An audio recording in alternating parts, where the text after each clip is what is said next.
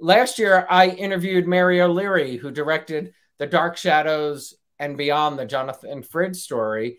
Yes. And I really didn't know much about him. And I loved the documentary. How did you get involved in narrating it? I had never met Mary, which was odd because our paths should have crossed like over the years, but never did.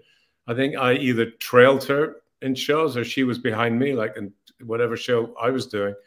And we have a mutual friend, and she was looking for somebody just to read the letters of Jonathan Frid, the letters, the early, he was a great letter writer, but the early letters that he wrote to his parents, and they were in Canada and he was in New York, and just beginning of this extraordinary career he had.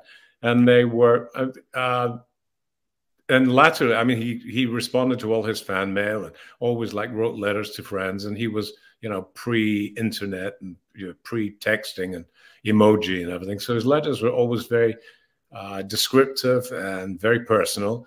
And Mary asked if I would read them, and I did. And I also was not, apart from, you know, I think I tested for the later Dark Shadows. I can't remember what year that was, but I had really no, you know, like I didn't research what the show was.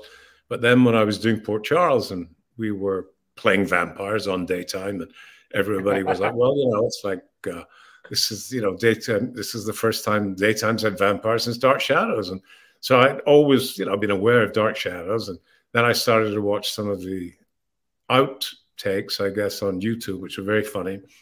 And but then he had this extraordinary career, so I became like a huge fan of not only Jonathan Frid's but Mary O'Leary and the documentary. I think the documentary is just beautiful, and it was a great honor to be a part of that, and it's done so well. I mean, congratulations to Mary. Like, she's been recognized director, producer. Like, yeah. It's just extraordinary.